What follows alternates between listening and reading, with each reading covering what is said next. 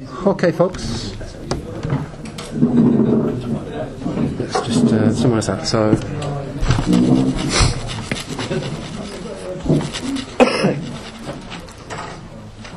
okay, yeah, I'm very happy with all the people that have paid something. It's lovely. Anybody who wants to pay a bit next week, I'll be happy to have the first instalment, first half this week, next week. And yeah, if you're pushed for money, do ask. But yeah, the balance, if you've paid 50 quid this week, I'd be asking for another 50 quid by midway, halfway through the course. So that's to stagger it out.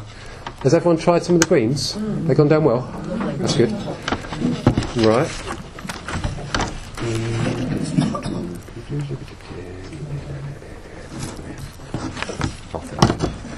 We'll do lights in a bit, yeah. Not now. So, if we can have a look at the booklet, I'm just going to go through a couple of these sheets.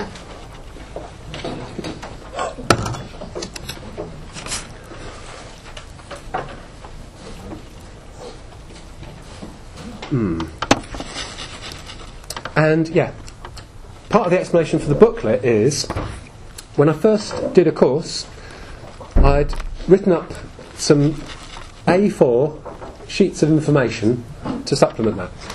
And actually what happened was, so many people asked me certain questions, like about pests and diseases or compost, that after I'd answered them about 100 different people on the same subject, I thought I may as well write it down and have some notes. So I developed over the years a set of sheets, mostly in kind of simple A4 format, which would then answer their questions without me having to go through it all again.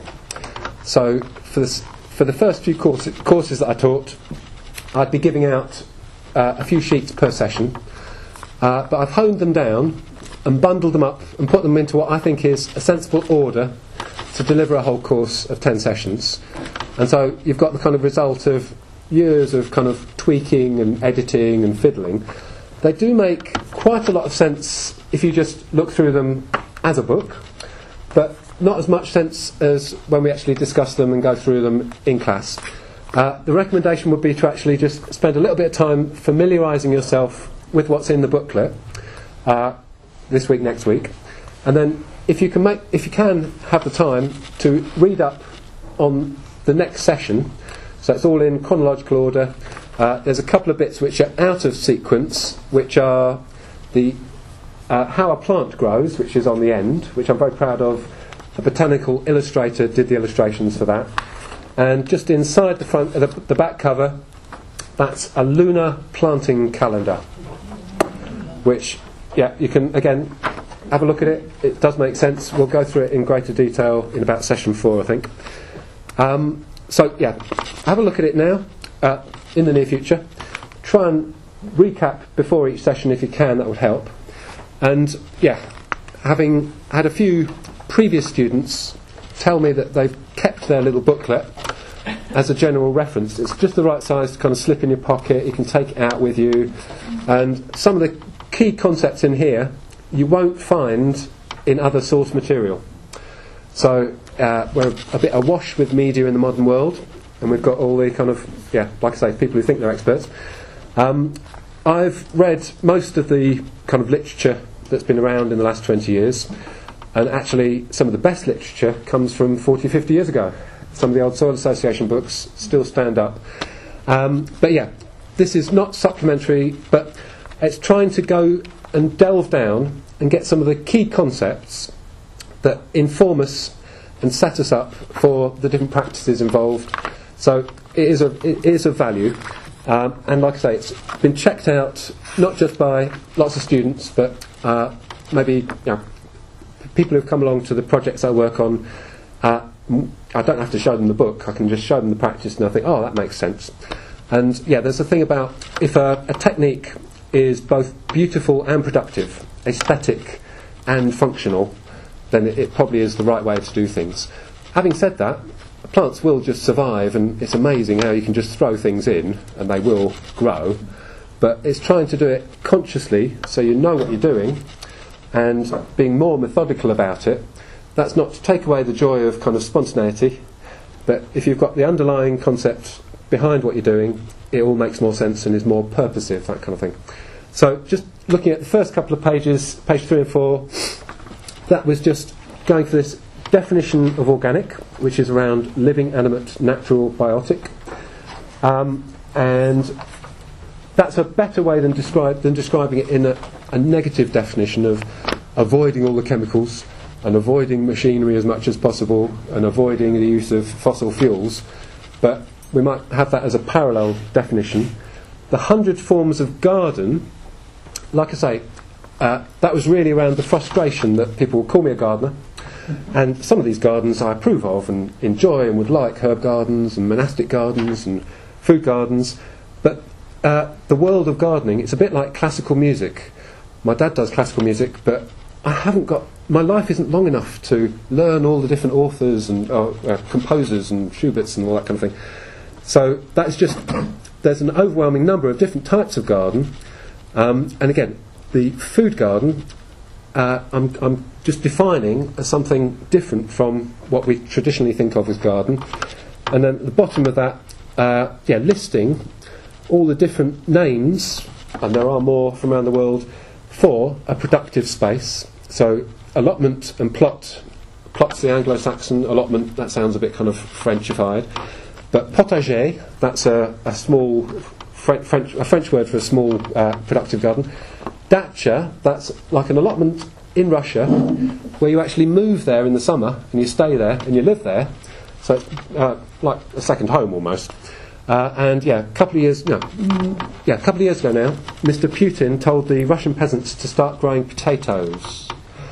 Now they grow potatoes when times are bad and they've got to guarantee their own self-sufficiency. If times are good, they grow grain and they sell it onto the market and they make money. But the most recent advice is just to make sure you look after yourselves and don't expect too much from the rest of the world and grow potatoes. And then, orchard, that goes back. So that's got a kind of bit of history.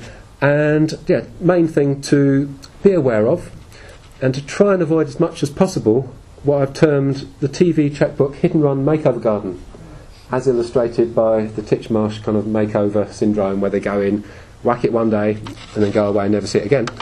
Alongside, I've got a colleague who's he's landscape at Sheffield University, and in the last 10 years we've had a bit of a plague of chippers and little buzzy machines that go around and take things down. But maybe don't do a permanent job. The the suggestion is that, landscapers who come in and whack things back, well, that just causes the plants to regrow even more vigorously, and then you have to have your landscapers back another several times regularly. So they're both basically making making more work for themselves into the future. So it's rather than think about just taking doing the surface job, a cosmetic job with a machine, thinking you're going to do a full job, maybe by hand, might take longer, but it might last for much longer. And that's illustrated by some of the allotments, like Ed there has taken an allotment that was basically a woodland. And he's still in the process of grubbing out the roots of the trees a couple of years later. 4 years. But just whacking it with a machine. I mean, you looked into machines, none of them were going to do the proper job. We've got to do it by hand, and that takes longer, but then it's going to last. And also, you get bonded with the land that way. So that's just a bit of kind of vague thinking. Now, the spectra and polarities chart, again, evolved over quite a long period, and the fundamental here is, rather than thinking in black and white, good and bad, positive and negative, none of that way of thinking really applies in nature. It's all somewhere on a spectrum. So even though I've devoted my life to organics for the last 20 years, I must confess that I've got this Land Rover now, and I put fuel into it, and I feel terrible about it, but I don't go very far. But I do, sin and use petrol, but not very much. And I don't use machinery, so it's not a terrible. So that's accepting that, even though I'm kind of virtuous in one sense, I'm not free of the problems of modern society in that sense. So it's a bit like, we're trying to direct ourselves towards this left column of more virtuous things and away from the right column of things that we disapprove of or we've found to have problems to them. But yeah, that definition of organic practice as what works in the longer term. So rather than thinking you've done a job that lasts for a couple of months, what's going to resolve the problem, what's going to work as a functioning technique long term? And that's very much illustrated by fruit planting. If we plant the fruit well, we don't need to do very much and it'll thrive and we can come back and get the crop later. But yeah, this is a collaborative process. It's not just my comparisons. We'll all have the same kind of divisions in our mind, but rather than thinking of them as black and white and good and bad, we're trying to get better and we're trying to get whiter, but we might never actually get to the point of being perfect or good. So that's just informing our underlying thinking about what practices we adopt. So for instance, I condemn and I don't like impermeable black plastic used as a mulch on top of the soil, because that's stopping the soil breathing, it's stopping rain getting into the soil and natural processes happening. However, I do have a deep love of polytunnels, which are essentially the same thing, but I can grow underneath the polytunnel. Yeah, it's still using plastic, but in the case of a polytunnel, I might get 5 to 10 years use out of a piece of plastic, and I'm getting crops all the time. If it's black plastic used as a mulch, it goes down, it gets forgotten about, it breaks up and becomes a waste problem later on, and it's fundamentally not good for the soil or the plants that are supposed to be growing around it. So again, that's based on a bit of experience. So is that okay as a proposition, just to yeah, I think the Chinese have a bit more of a kind of circular way of thinking. So rather than thinking left, right, up and down, good, bad, they know that everything's on a circle or a spectrum, that kind of thing. So it's just to avoid extreme thinking. And the next 4 pages are devoted to a kind of brief introduction. I'm going to have about 5 minutes to summarise this. Please just read through these again at a later date, but yeah, just introducing some of the basic concepts that we're going to be using through the course and are very useful anyway. This actually is something that I wrote nearly 20 years ago now as a little introduction for myself and to pass on to others, so this was kind of core building block of what's turned into a bit more of a book now. But yeah, biodynamics, thinking about recycling and retaining fertility within a system. And using that word system might be a bit of an onslaught, because it's just a garden or it's just a few pots or it's an allotment. But once you've got the concepts of the techniques involved, it is a growing system, and when you use it year on year and you actually get food from it, it's productive. Trying to see the systems that are in action in what you think of to begin with as just a natural phenomenon.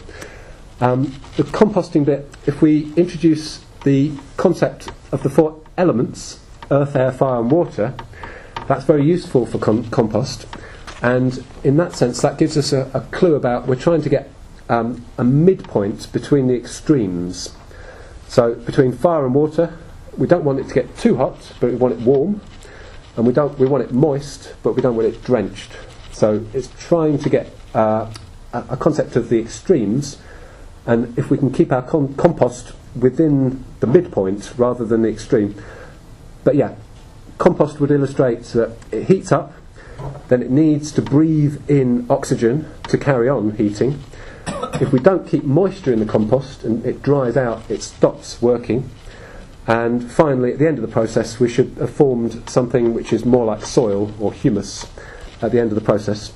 Another definition is the combination of carbon and nitrogen materials, which is also explained in terms of brown and green materials going into compost. So initially we want quite a lot of green stuff, which could be old crop waste, or potent stuff in nitrogen, which could be manure, and that will complement the carbon or woody materials that we've got, which could be woody clippings, or it could be bits of carbon in the form of cardboard, something like that. I'll go into compost and show you more illustrations of that later on. Those are the kind of key concepts. And the organisms, again at the heart of organic thinking, feeding organisms, microorganisms in the soil and also macroorganisms. If you go right down to the smallest level, there are literally billions, in just a teaspoonful, billions of bacteria in a healthy soil. So it's trying to anticipate that, and yeah, my parallel for that is they've just come up with computers which do terabytes of information. So you've got kilobytes, megabytes, what's the next one? Terabytes. But soil, there are billions of organisms in soil, so when it rains, there are billions of processes going on and bits of information being transferred. And that's my analogy, that soil is actually more clever than computers. Anyway, that's just me. Raised beds. Once you have used a site for more than 6 months, for a year or two, you realise that it's worth laying it out, improving your paths, and then consolidating your soil and not treading on your soil. The old process with allotments was essentially they were all one big raised bed, and the soil wasn't trampled down too much. But especially where I've got sites where I have visitors and volunteers coming on, if I can direct them in the right direction and get them to walk on a path instead of over the soil, then I'm protecting my soil. And soil compaction, too much weight on the soil, would be one of the worst things for it.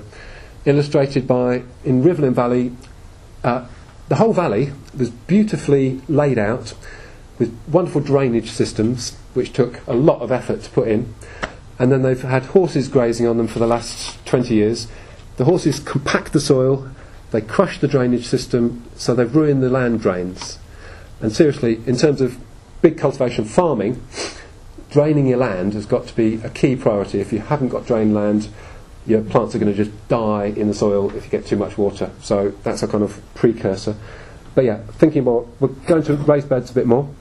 Mulching and green manuring, both of which are ways to protect the soil. And that's partly illustrated by nature abhors a vacuum and doesn't want bare soil. If you leave bare soil, as soon as you start to dig your soil and remove the weeds and leave the soil, well, if you get a real hard, big downpour torrent of rain, your soil is going to wash away. Especially if on, like around here, a lot of us have got a slope. And yeah, I did have one case with a student from 4 years ago. He'd dug up the allotment and put a lot of hard work in, and then the big rain came, and literally about 10 tonnes of soil washed down the plot, and half of it was washed away. So as soon as you open up the soil, it's your responsibility to protect it and look after it and stop it being leached away and washed away. That can happen in the sun, but the rain would be the worst.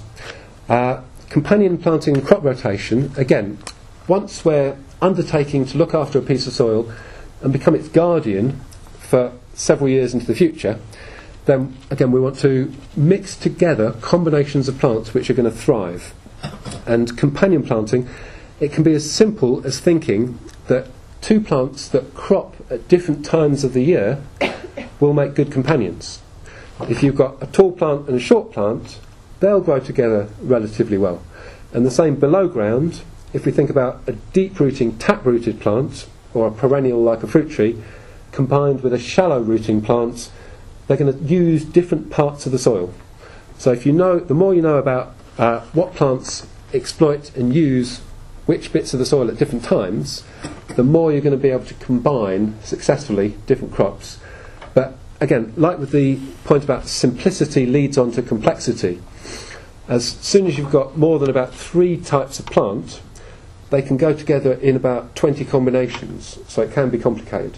Like if you've got 5 different plants, you can get them growing in 16 different combinations, whatever. So it can be complicated. But again, there are principles underlying which we can follow, and each of our own sites and also our own growing will have different tricks and find that different things work. Looking at your neighbours, seeing what people have done before, that's really good advice, and asking what thrives on particular soils. When I was doing the large kitchen garden at Unstone Grange, which took 10 years to recover, we found that celeriac grew really well there. And there was a carryover, I think it was potash, that was in the soil. So there we could grow great big celeriac specifically. And if we'd known the right person to ask, we could have found it out much earlier.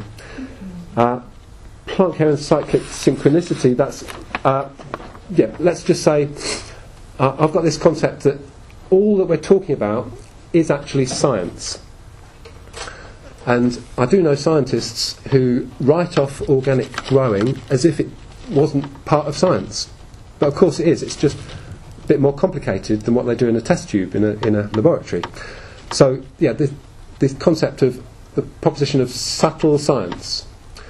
There are some things which our brains are clever enough to appreciate. We can notice little changes and little tweaks and little things which you couldn't necessarily predict. So, again, our brains in some ways are superior to computers still, and we can notice certain things going on which the scientists can't measure. And because they can't measure it, they say it doesn't exist. But we can see with our eyes and our senses that changes are happening and little subtle variations going on. So, yeah, the plant care aspect of biodynamic preparations, we can see that there's an improvement in growth, but we can't necessarily measure it, or the scientists can't measure it, that kind of thing. And next couple of sheets, have a little read through that, but that is very much more laid back and philosophical, and also they're founded upon just looking and observing and appreciating a site can be really valuable and informative and help you in your growing. So actually by sitting around and just watching stuff, you might be able to save time in the longer run. If you've got, that's kind of, get something growing first, so you've got something to look at. But also, yeah, there's a recommendation there that if you're starting on a new site, especially if it's a large site, there is a recommendation to just sit and watch it and observe it and see what's going on for a whole growing season before you get on and actually grow on it. And that could delay you a lot. But I've seen a lot of people rush ahead and try and do the wrong thing or impose an idea that they've had on a ground as if it's a clean sheet of paper, and not taking into account major things like drainage or where the stream comes in the winter or what the quality of the soil's like. So you could waste a lot of time and energy and your motivation and your hopes for the future, whereas actually taking it a lot slower, sometimes the tortoise does win against the hare kind of stuff. Okay, right. And just to conclude, last quarter of an hour this evening, I'd like to show you some slides. But that does mean... Can you have the lights out, Ed? Sorry to interrupt you.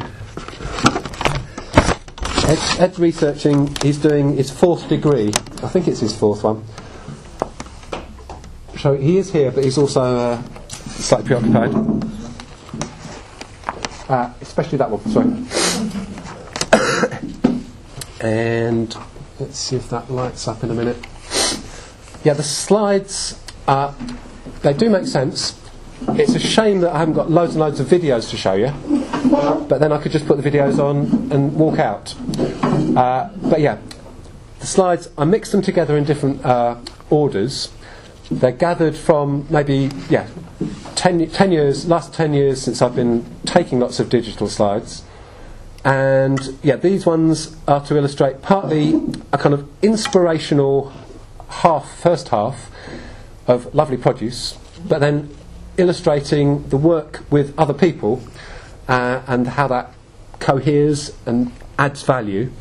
And that's, for me, based on this proposition that if people have the right context to grow in, absolutely anybody can do it. It's all inclusive.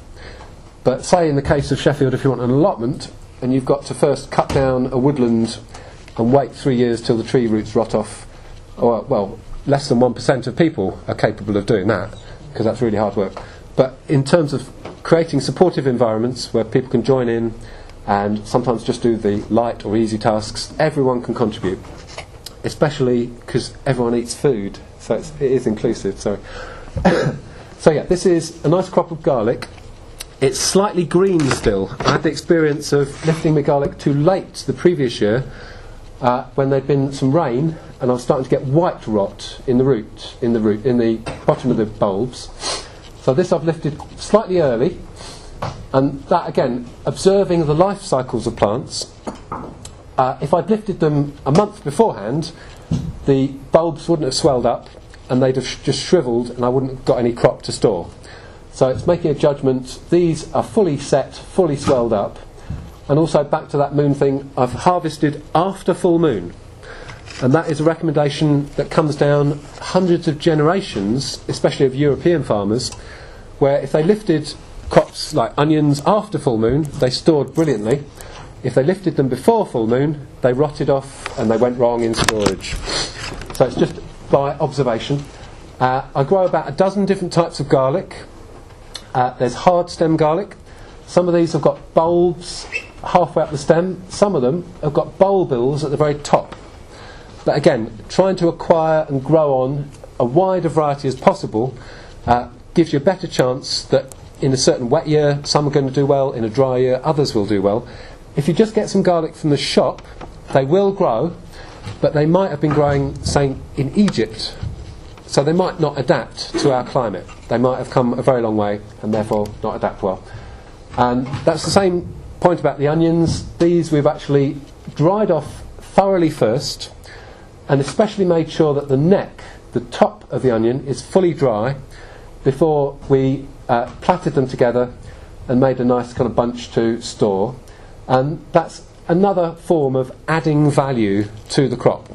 So if you've grown an onion crop, you've got a month's worth of onions, but you could also store them for 6 months into the winter, and for instance the price of onions will go up the later they're stored, the longer they're stored. So you get more value out of them by storing them through into the winter than by gobbling them all up as soon as they've grown, that kind of process. But adding value is part of the process. Here's the genetic range of the Incan rainbow sweet corn. So when we got them, that was on the packet mixed like that. But when we grew them, we found actually some of them are mostly red or purple, some of them are mostly white or yellow. And the explanation for this is it's a mixed variety, a landrace from Mexico. And in Mexico, they've got a seed bank just for maize or sweet corn. It's got 20,000 varieties of sweet corn in it, of maize. So each valley, each mountaintop village had a different type of sweet corn to suit their local environment. And this is in the light of, that's a contrast with if the genetic engineering companies come in and say, right, we're all going to grow this one type of sweet corn across the whole world, it's completely the opposite suggestion. Because you've got microclimates, you've got variations, you've got different seasons, different latitudes. So what we've had in the past, and what we're still clinging on to some degree, is this legacy of genetic diversity, which took millennia to produce, and the more of that we can hang on to and save, the better. So that's Incan rainbow sweet corn, a bit of a poster girl for the organic movement, but also showing this stuff in the middle is the silks of sweet corn.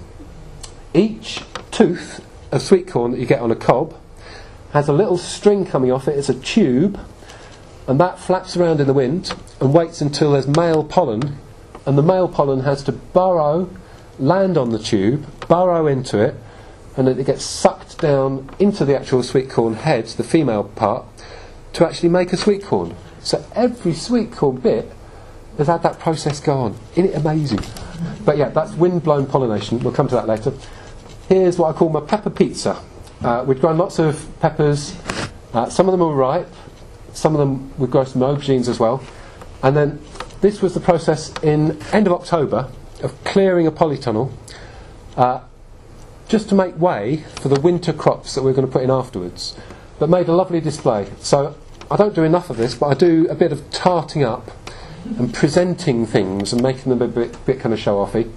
Mostly I like them to speak for themselves. This is the Earl of Edgecombe tomato. This lady's hands are relatively small. It's about 4 inches across, this one. And some little yellow butterflies in the bottom there. But yeah, the Earl of Edgecombe is the guy who built Heligan Gardens originally. And his head gardener bred the best tomato he could possibly raise, and it became named after the Earl. But you do get a lot of that. It's kind of, there's the ponciness of aristocratic kind of connotations and relative. But we, as a peasant, I can get hold of that seed, and I can be as good as the Earl, or get as good food as the King or whatever, Prince Charles. This one is the pineapple tomato. It really is 6 or 7 inches across. One of the points here is, if we go for these flashy things, from one plant, we might just get 4 or 5 or 6 fruits. If I grow one of the really small, little dainty cherry tomatoes, I might get half a dozen bunches with 100 tomatoes in each bunch. And generally, you're going to get a larger amount of food from growing lots of small or medium things compared to growing just 1 or 2 specimen, really flashy things. So again, it's a balance. If you were commercial, you wouldn't waste your time with this because you'll just get you wouldn't get enough fruits to justify it. But if you could sell them for 10 or 20 quid each, or tart them up in some way to get the value out of them, maybe then. But yeah, that's pineapple tomato. Here's a mixture of chilies, different chilies. They'll all grow, once you get them started, they'll all grow fine. And here's one. In January, I like to start my chilies and peppers and aubergines off because they need a long growing season. So they're actually up and running as little seedlings already. I use extra light and extra warmth to start them off early. And then by April, when they're ready to go up into a greenhouse or polytunnel, they're just starting to flower. So they've been growing for 4 months by April. So that's chilies and peppers. Start them off this month, really, January, February. And then other things like tomatoes, they grow a bit quicker than chilies and aubergines. So I'd start them in February or March. And then things like cucumbers, they grow so quickly that you start them off in April, and by May, they're big enough to grow on and grow bigger. So that sequence, just think about the growing year. Chilies, peppers, aubergines, January, February. Tomatoes, February, March. And then cucumbers, wait till the end of March or into April before you get them started. Here's excellent aubergine plant. I think they're really hard to grow. They're a really fussy plant. The leaves will curl up if it's too hot or if it's too cold, if you get 1 or 2 bugs on them. But these are also illustrating the lovely, bright, shiny sheen on the fruits. That's the point at which you eat an aubergine. After that, they go buff and get harder. And after that, they're forming seeds inside, and the fruit goes bitter.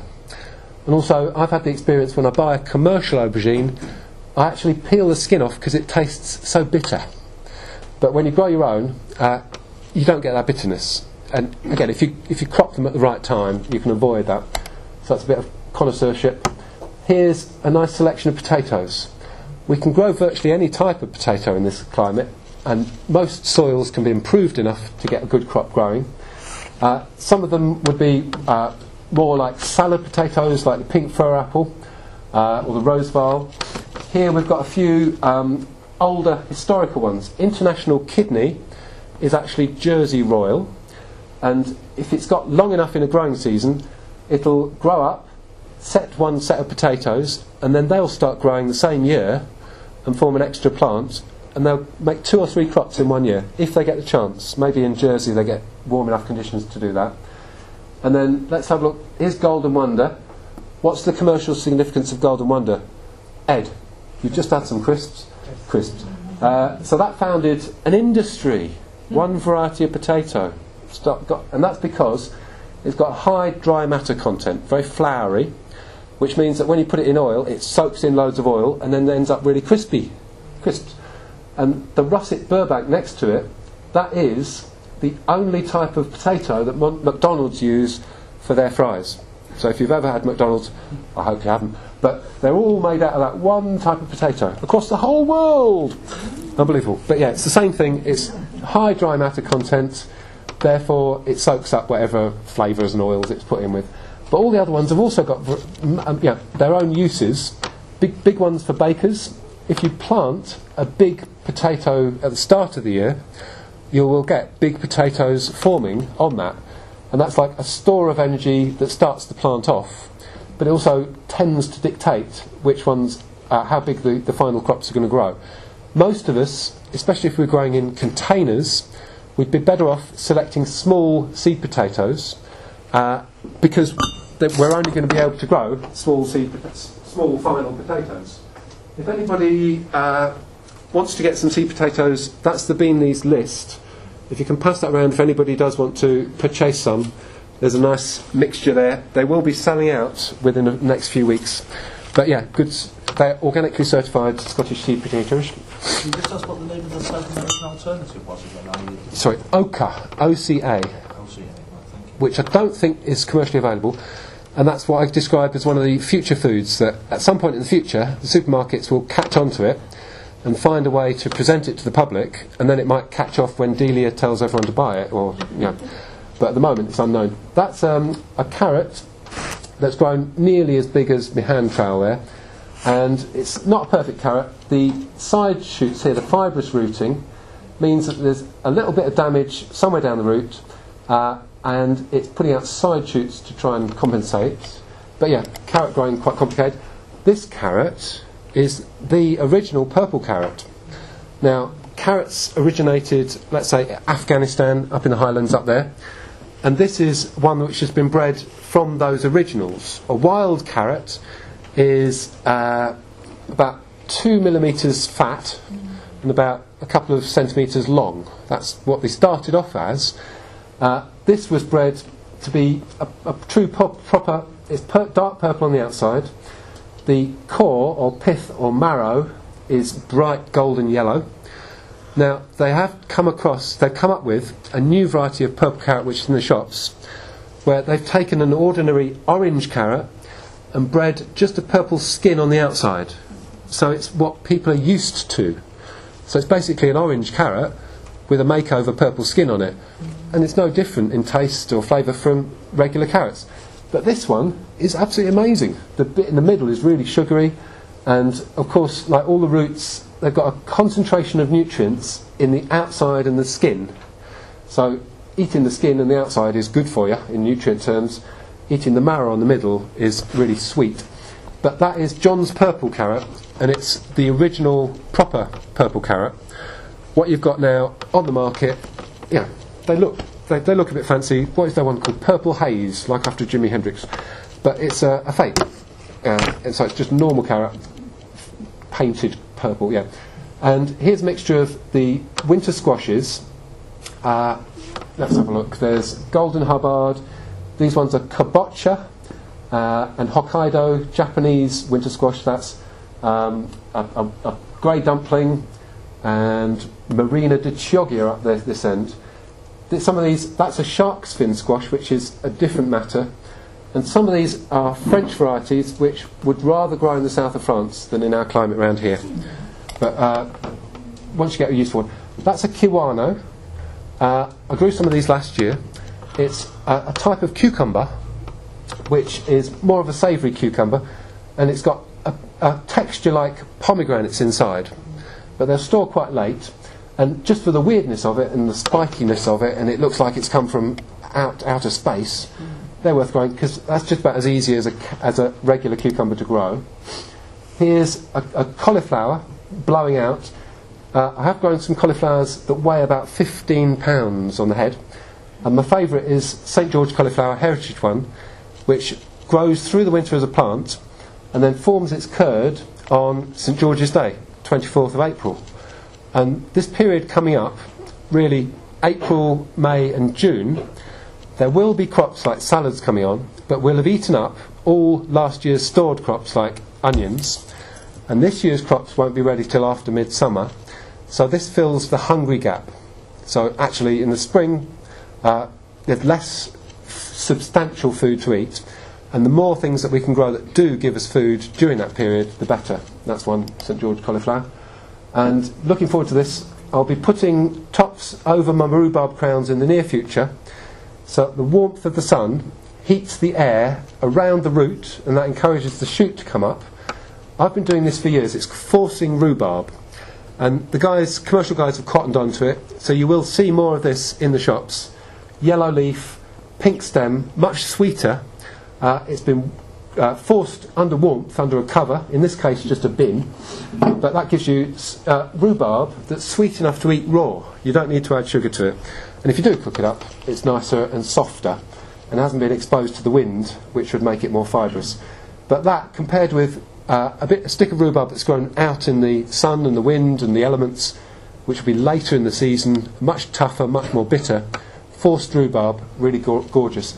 You do need to grow your roots up for up to 3 years to make them strong enough to store enough energy to get this effect. So this is basically last year's stored energy that's been stored in the roots, that's now been used up without any photosynthesis, and only when they're exposed to light will the leaves go green and the stems go darker. Here's a mixture of apples. This is about 10 years old, this picture. I used to use it as an illustration of locally adapted apple varieties. There's some like Keswick Codlin, well that's come from the north of here. So we've brought it a bit down south. That will thrive even in tough conditions. A Codlin apple is a fairly wild form of apple, and therefore it will survive without much cultivation. Other ones are a bit fancier. Laxton's, that's a bit fancier one. That Lane's Prince Albert, that's the one we had at the break. But yeah, this was a mixture which we'd found growing in people's gardens and in old orchards and managed to identify, and a lot of them date back about 100 years when they were just introduced. But yeah, the climate change story is, rather than being restricted to apples from the north, around Sheffield especially, where it's where it's warm enough, we can grow the varieties that they grow to the north, but also the ones to the south will thrive. So we're unrestricted on the varieties of apples we can grow. These ones have got a history of succeeding in this area, so they're a better bet maybe, but don't really have any constraints on the choice of apples. Depends on your site, whether you're on the top of the hill or down the bottom of the valley, that will make a difference in terms of when they flower. But all those varieties will do well, and we've got ones which have gone yellow and overripe already. Emnith Early Victoria, that's August starting. Other main crop ones like King of the Pippins is a wonderful apple. Lord Lambourne, really good, reliable around here. And then all the way through to things like Granny Smith and Lord Derby, which in this picture have been picked off early and are still green. The Granny Smith could be stored right through till March or April if you've got the right conditions. And my aim is to have some that crop. I've got Beauty of Bath that crops in July, and then a sequence of apples which I can eat in the autumn, and then other ones which I can pick off and store. So I've got apples stored right through till end of March. So I've got a continuous supply of apples for 8 or 9 months of the year. That's from having different varieties. You guys talk more about how to store things. Yeah, the key thing for storing apples is you have to pick them 2 or 3 weeks before they would be ripe on the tree. If you pick them when they're ripe, then they don't store for any time because they're already finished. So if you see by observation one year when that variety matures on the tree, then the next year you need to pick them 3 or 4 weeks earlier than that, so that they'll then be in the right condition to store for longer. Okay. And a little bit of detail. We did botanical illustration comes into this subject. I've worked with a few, and you can actually see the difference in the flower of what's going to form in the fruit. So there's Cox's Orange Pippin flower, nice dark red, but small flower. And there's Bramley Seedling, which is a triploid. It needs 2 pollinators, but also it's got great big long petals, and it's going to form great big long fruit, or great big round fruit. So you can actually, again, studying every stage of the life cycle, you can learn something that informs you. That's when we did apple days and illustrated different varieties, and most of this stuff was second class fruit, so we juiced it. Great to juice. This is my best selection from last year, some of which we've just eaten. So I've got about 15 varieties, which at the end of the season, this is October, November, are picked off and stored in a cellar and eaten up during that period. Oh, this makes my mouth water. That's a brown turkey fig, and if you've got a greenhouse or a sheltered site, you can grow figs in this country. They like, in the Mediterranean, they'd have 3 sets of fruit in the course of a year. We only get 1 really good set in the summer here. But that's waiting until the fruit is completely and utterly lusciously ripe. When you buy a fig from the shop, sometimes they wrap them in kind of spongy foil or something. But if you can wait till it's just falling apart in your hands as you pick it off, and you have to get it in your mouth within seconds, that is the way to eat figs. Waiting for them to be really, really fully ripe. And again, that's an experience that's really hard to get just from commercial supply. This is main crop raspberries. Just a little point, out on the allotments here, I've recovered a yellow variety, which I call lemon, and an orange variety, which I call orange. And they are slightly different, but you can eat a lot more of these orange and lemon raspberries because they're not as acid as the regular red and slightly bitter ones. So you can eat more of them, but they're lovely. But yeah, that's the whole revelation, that you think of a raspberry as red, but these yellow and orange and different varieties are even nicer than what we imagine, what we remember. Willows, I've got a little collection of willows, some of which I've brought along this evening. If anybody's interested, there's a mixture of varieties here. You can just stick them in the ground and they will grow. You could even chop them up and each shoot will grow. Or just stick them in a bucket of water and they'll root and they'll grow on. Some of these are coloured varieties, like there's a dark black one. Some of these, that's the longest, thinnest one. That's the one you'd use for basketry, if anybody is aware or wants to do a bit of basketry. And these withies are 1 year's growth from established plants. So once you've got them in the ground and they're rooting, and you chop them down 1 year, the next year the root has got enough energy to produce a shoot 10, maybe 15 foot long. I'll leave them there if anybody's interested in willows. There's different varieties there. And here's a little contrast. This is going on to think about sites. So this is someone's back garden. It's got a lawn, it had a big tree, and he's in the process of converting it into what we call an ediculture, putting raised beds in, a greenhouse, compost area at the end, and also putting fruit in the side beds. That's while it's in process. He's put a big pergola up. The more that we can use vertical space and grow things up walls, up into the air, the more we're going to fill up the whole 3 dimensions of our growing space, rather than just thinking about the 2 dimensions at ground level. So the pergola is a good idea, and we've got soft fruit against the walls here. That's the same place as it matured a year later. So we've got soft fruit, loganberries and fruit trees trained up against the walls, things like beans, hops, squash actually growing up over the pergola. So that's a rare example of a regular back garden, but that's taken a couple of years of major work to get rid of all the old planting, dig out the tree roots. There's some paid work gone into this for labourers, that kind of thing, and then laying out with railway sleepers, improving the soil so that there's a guarantee that the fruit and other plants are going to grow well. That's quite a big investment. Somebody who's just retired, but again, that's the commonest situation: back garden, and all these back gardens, standard large back garden. They were laid out in the 1930s. They had a plan to reduce the amount of allotments, but people still wanted growing space. So your garden was as big as an allotment, and all the council estates to the north of Sheffield, like Parson Cross, they've all got massive, great big gardens, because basically instead of having a back-to-back and an allotment separate from it, people combined the two and had a decent semi-detached, but with enough space to actually grow around the back. So that is still there as a potential. But like I say, it needs all these Leylandii hedges and nonsense filler planting getting rid of properly before you can get things growing. Here's upstairs at this building. That's Dave the caretaker, who's Jess's dad, and he hasn't got any space, but he's got a roof that we've put containers onto. Now, growing in containers, we've got to refresh that soil more often than if it's just a patch of soil. So we have to bring in fresh soil, leaf mould, compost manure. But in the summer, it's absolutely gorgeous. He's got enough planters. You've got runner beans, peas growing up here. He can have a little bit of luxury. So that's upstairs here. That's down at the Huerta, which Mick here is the coordinator of.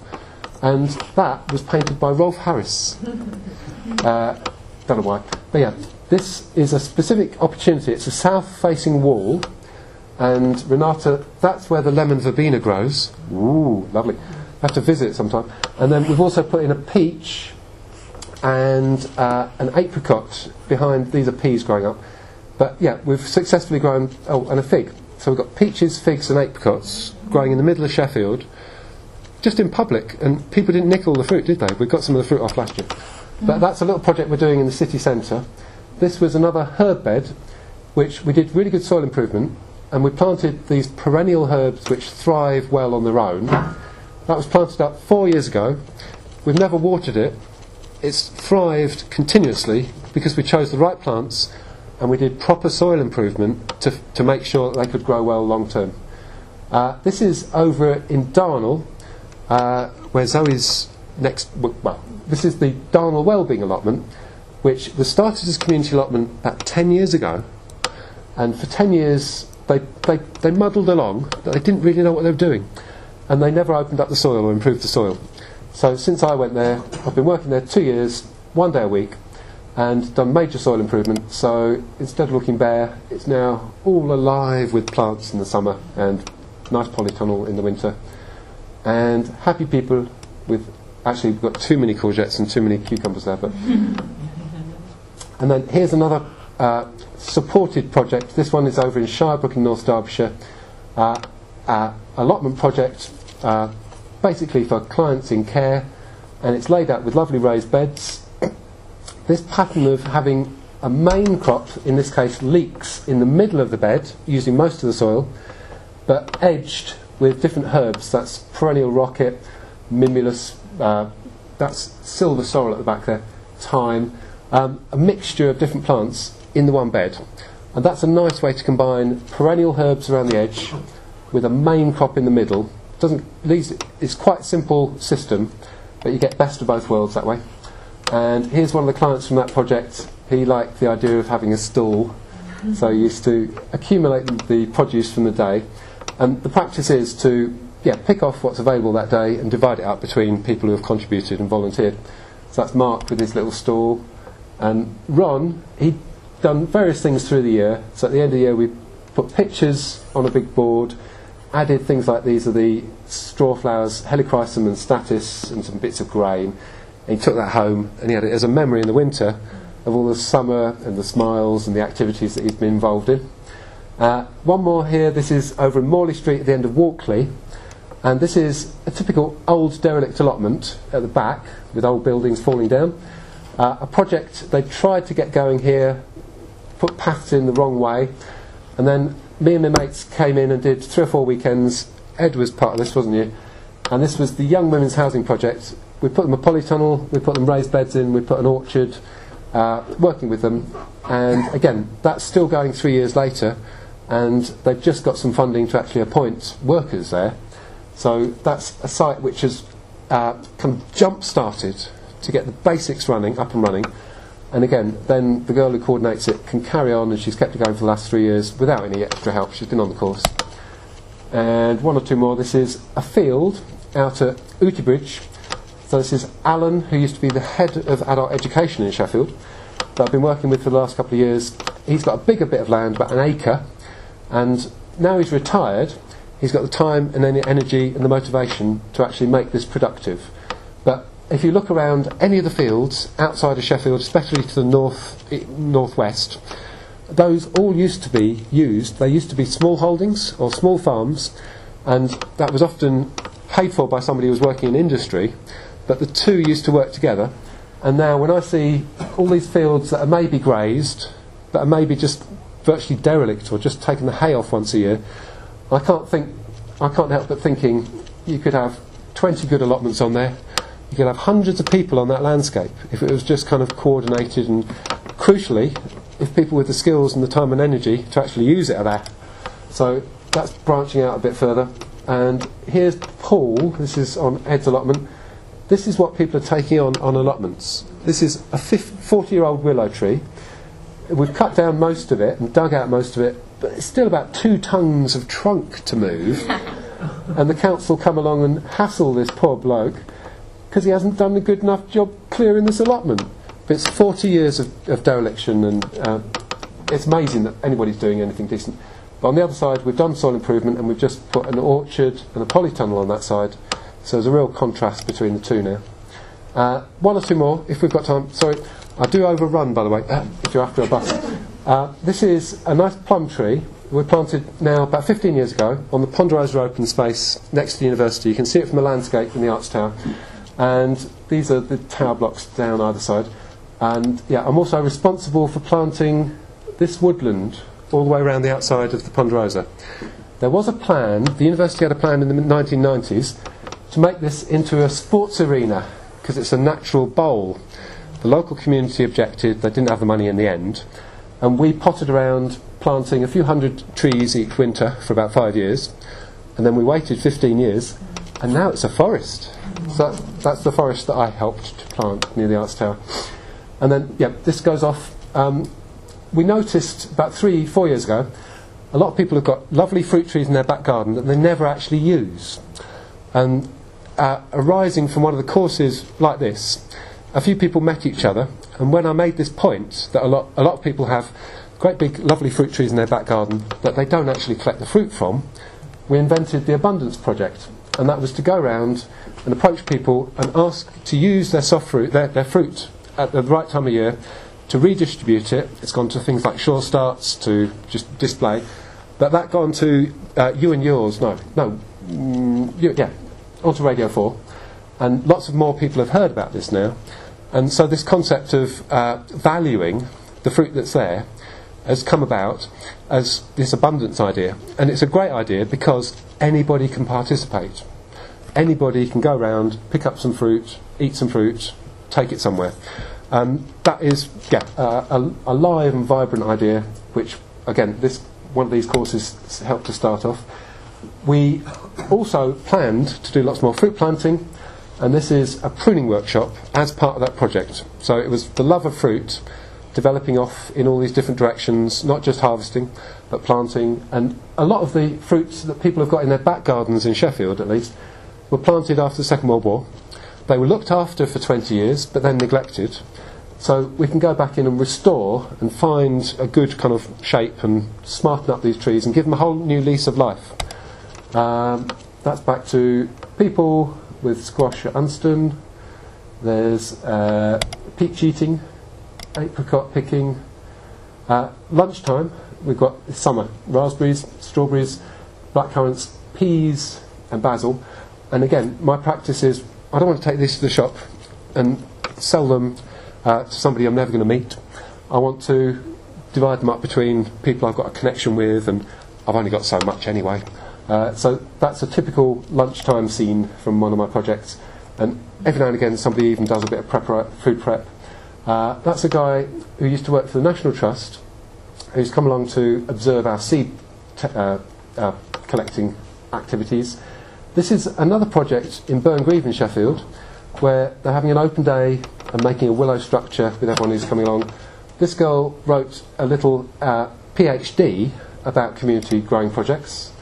This was the women's community allotment, which I supported in Walkley about 5 years ago, but that's wound up and been replaced by the Young Women's Housing Project.